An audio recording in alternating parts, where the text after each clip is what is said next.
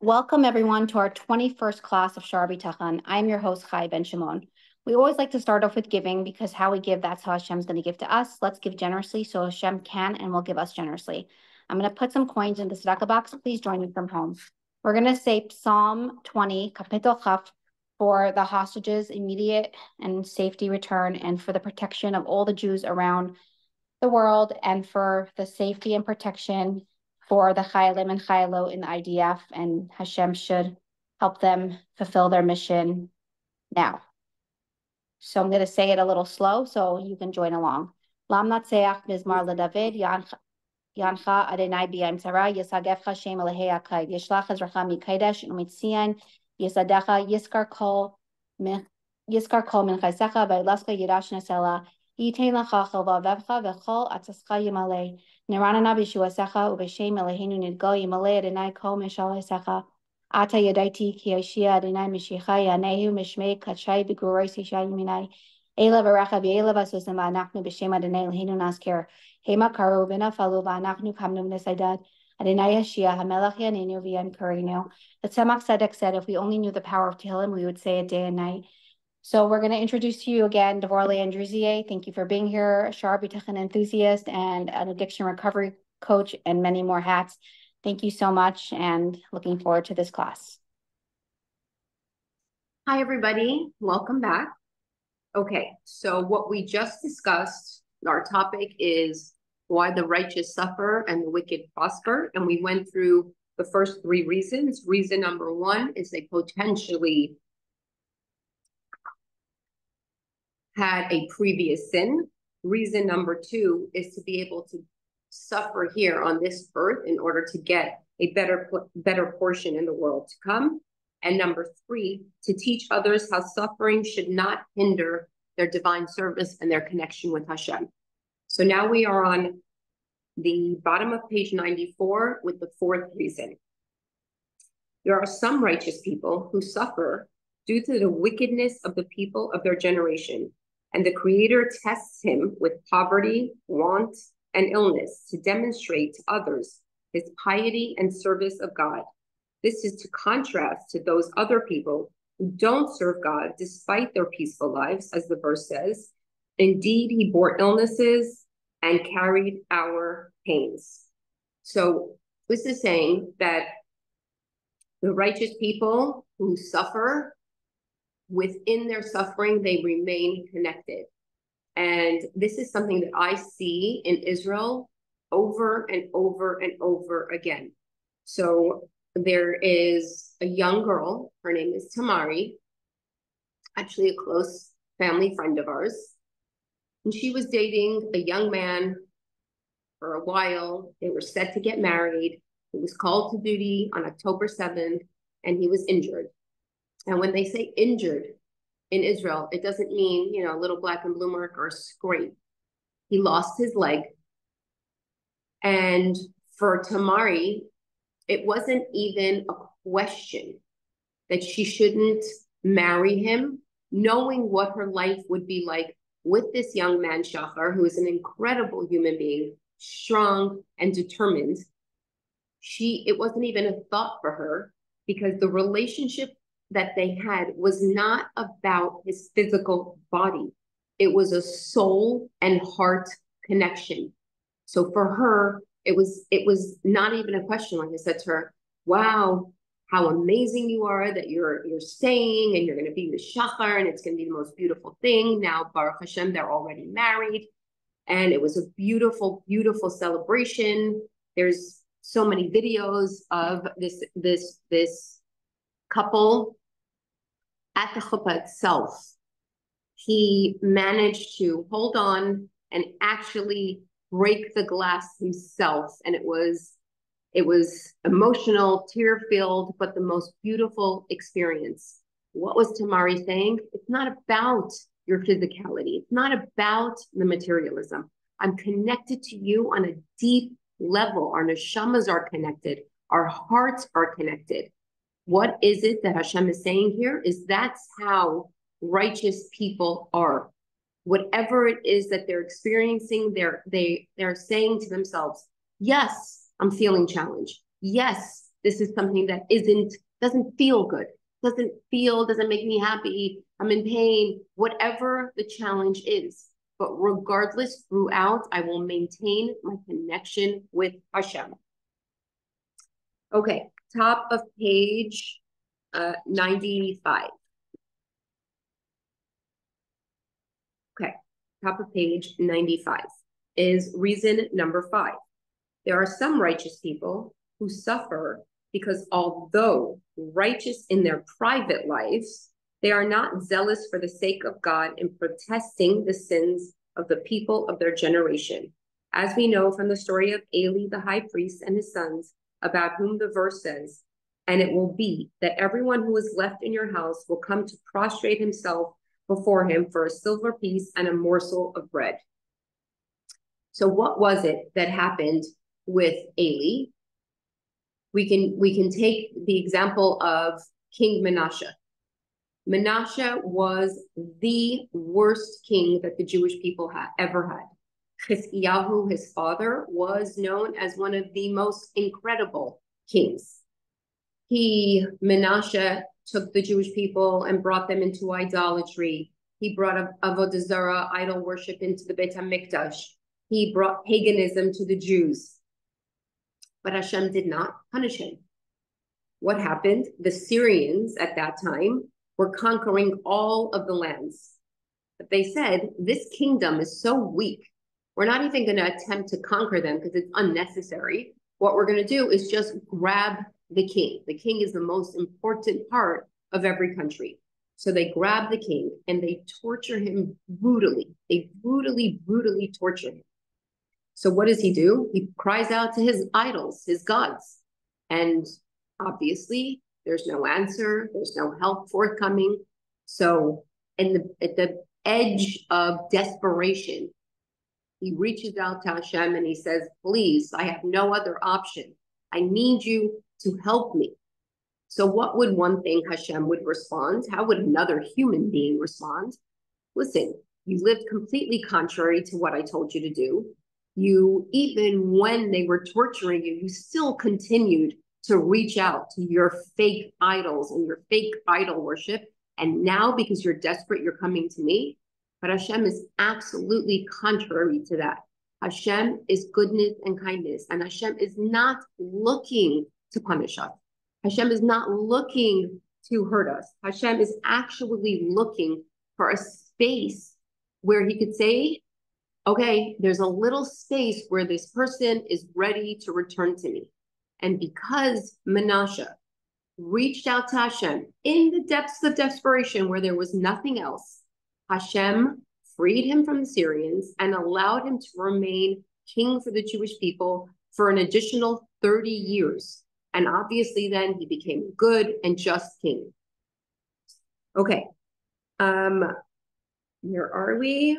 Now this is carried out. The 5, okay, so here I'm going to tell another story of Rabbi Greenblatt. Rabbi Greenblatt is a 4th grade teacher, and it's during the 2008 financial crisis. It's a major financial crisis in America, probably throughout the world, but I'm not familiar with that. And the people who normally donate to this yeshiva are calling and saying, I'm so sorry. I know that every year I give you this big donation, but this year I can't do it. And another person, and another person, and another person. So the yeshiva has no choice, and they have to buckle down on those people who are unable to pay tuition. So the administration says to this Rabbi Greenblatt, you're going to have to send home 4 notes to 4 different children today to tell their parents that if they cannot pay, they unfortunately cannot come back to school. So Rabbi Greenblatt says this in his story. He says this was the hardest and most painful day of his life. But he had to write these letters. He writes these letters. He seals the letters, and he says to the children, bring these home to your parents and make sure that they read them. The next morning, of the 4 students, 1 student shows up. And the rabbi doesn't know what to do with himself. Like, I sent the notes home. What am I supposed to do now? And he's torn. So he doesn't say anything, obviously, in front of the rest of the class, but during recess, comes to this young boy, and he says to him, I'm going to tell you his name is exactly, Yossi Mandel. He says to him, did you give your mom the note? So the young boy starts to cry. He drops his backpack, and out of his backpack falls an envelope. Now, Rabbi Greenblatt knows that this Yossi Mandel lost his father and that this mother is managing her children on her own. So he takes out the envelope that falls out of the backpack. Get emotional. When I heard the story, I get emotional when I repeat the story. And out of the envelope falls an engagement ring. And there's a written note that says, the holy words of Torah coming out of my child's mouth are more important to me than jewelry or anything physical. Now, this was her engagement ring from her deceased husband. And if she can't pay tuition, she probably doesn't have a lot left from her husband. But she was committed enough to say, take my ring, and this will be for a full year's tuition for my child.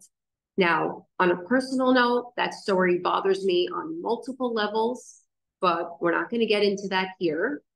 But this woman's Bitachon and her trust and her desire to have her child stay connected and learn Torah was so remarkable that she was willing to give up the last possession that she had from her deceased husband.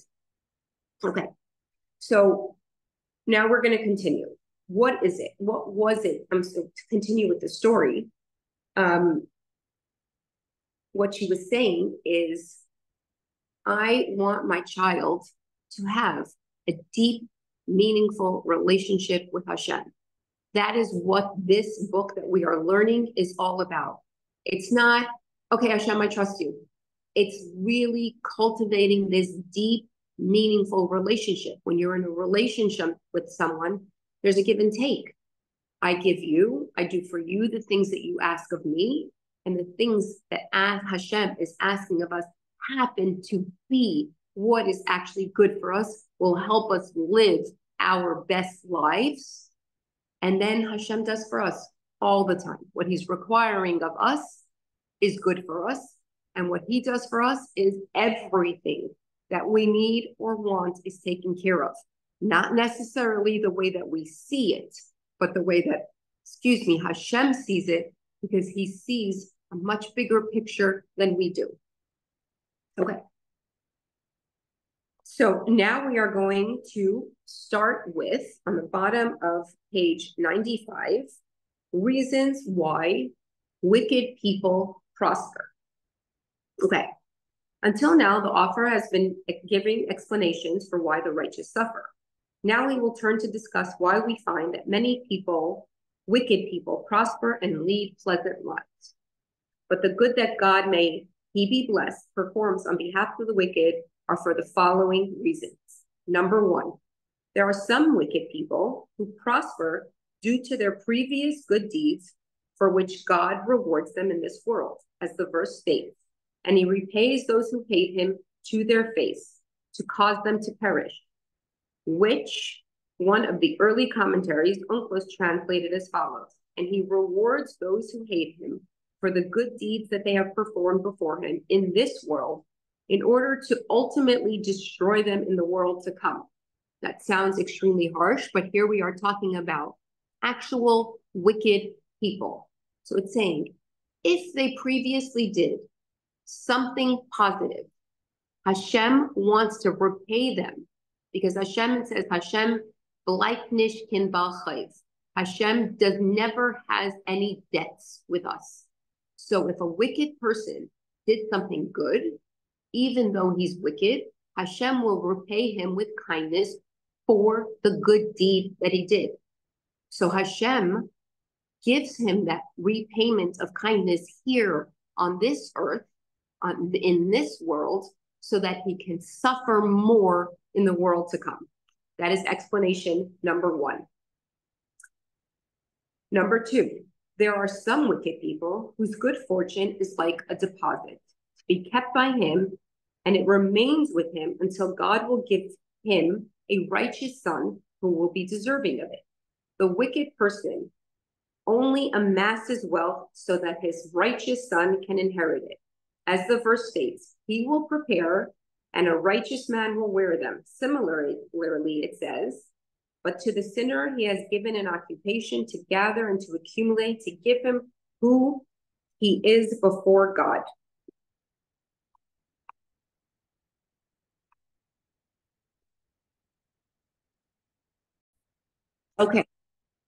Okay, we are now on number 3, bottom of page 96.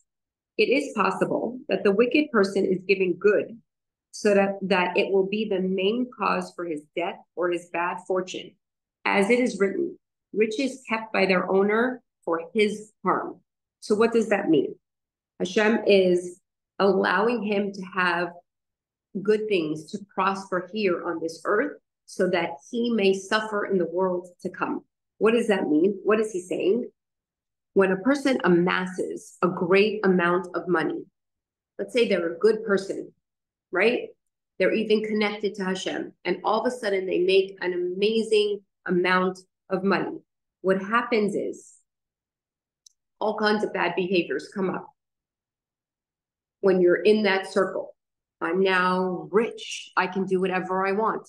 All kinds of things can happen. We become dismissive of our children.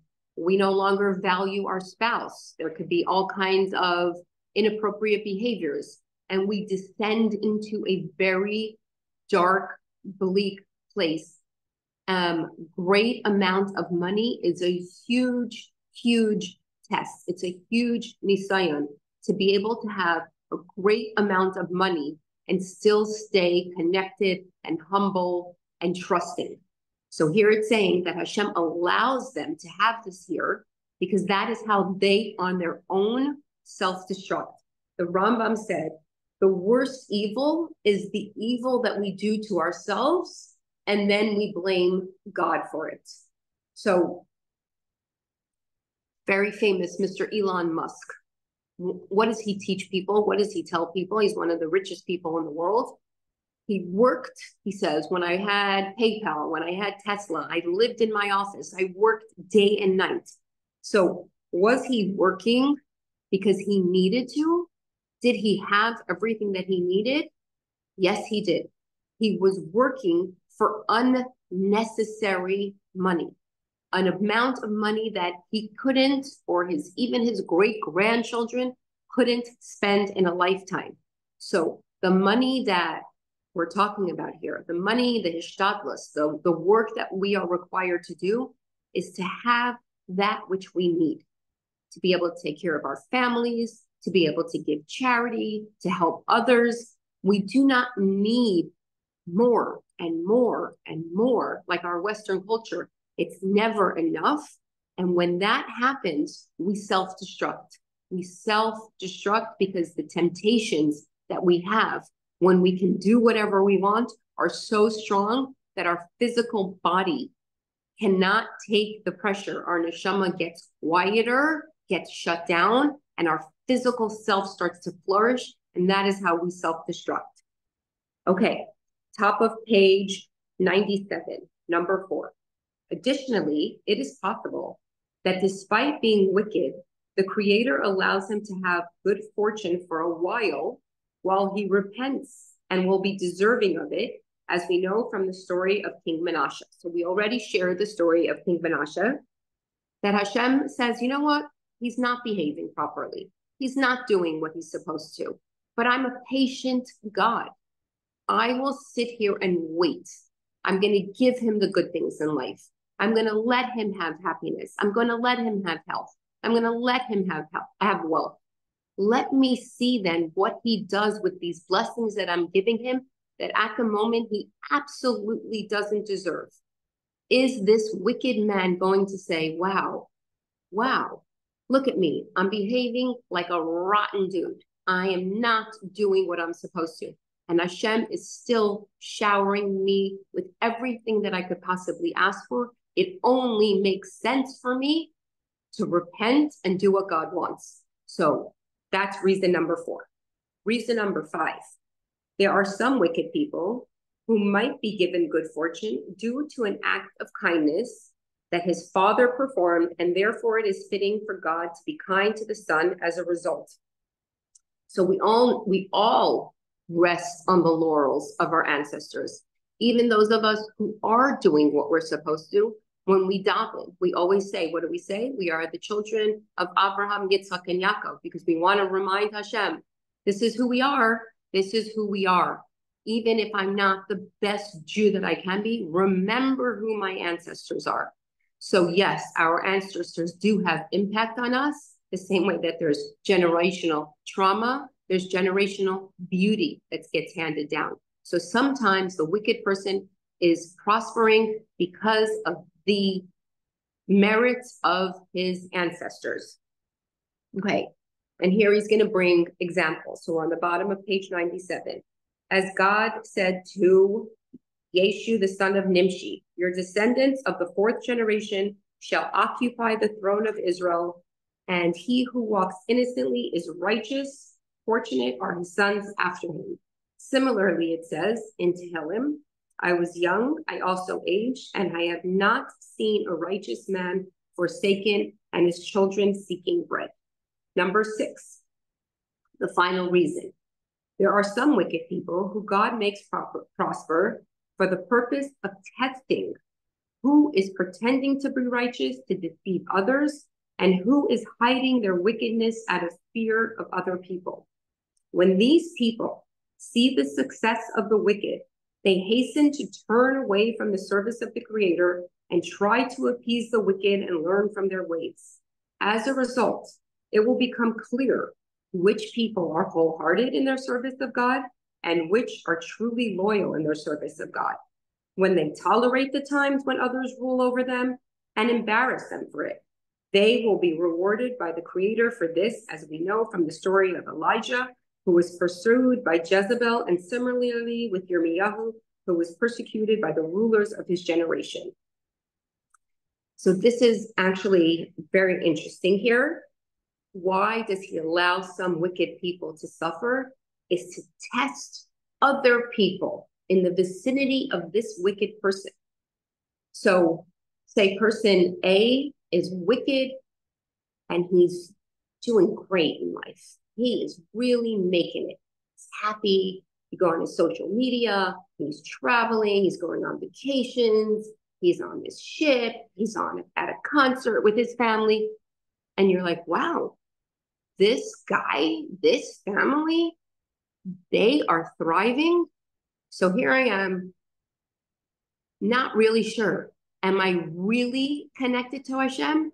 Or am I pretending to the outside world that I'm a good Jew, that I'm connected to Hashem? Now I see this guy over here, and he is not connecting to Hashem. He's not even a decent human being. So, hey, he's thriving. I'm going to go and be like him. So what this does, it weeds out the people who are truly connected to Hashem. And regardless as to what they see outside of themselves, someone else prospering, someone else doing well, and seemingly they don't deserve it. Oh, I'm going to go do that. I'm going to go be like them. They are they're exposing themselves and they're completely going against Hashem. While on the other side, a person who watches this wicked person seemingly having the best life and says, you know what that person does is that person's business. I am going to remain connected, and I know that God will provide me with what I need. So I just want to go back a little bit to when we talked about one of the reasons why righteous suffer. And I believe, just give me a second, what reason that was, is because they did not impact their surroundings.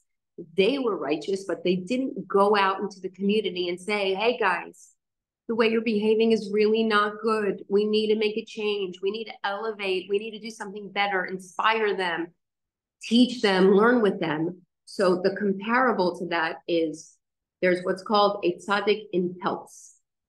What is that?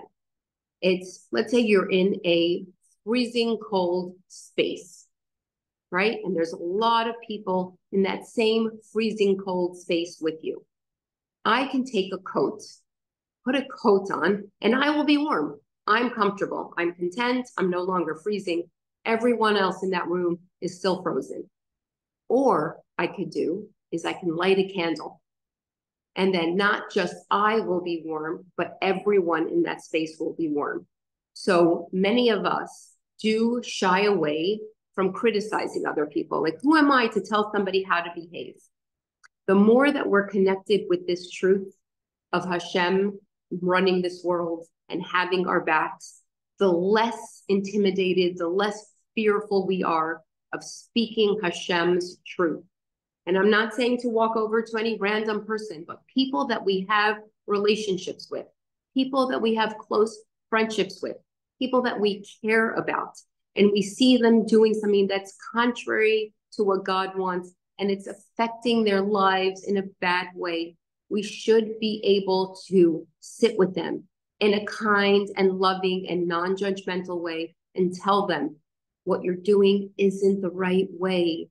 Let's go on a journey together. Let me show you how you can celebrate your Judaism, not just feel suffocated by it. Let me help you. Let me show you some of what I found. But all of us need to be able to learn to do that. Now, also, before you critique someone, in order for them to really be able to hear what you say, is tell them something kind. Sit down with them and tell them the beautiful things that you see about them. You start with that. Then they're open. You've opened their heart space. Now they're willing to hear from you, and they already understand this is a person who cares. She's highlighted all the things that I do that's good. So if she's telling me there's something that I need to work on, this is a person I want to listen to. I want to hear what she has to say. So if each of us can attempt to start doing that, that would be fantastic. Okay, so we finished number 6. And I think we will end class today because the next topic starts at the bottom of the page. Thank you all for being here. Oh, and remember, jot down those questions. Jot down those questions.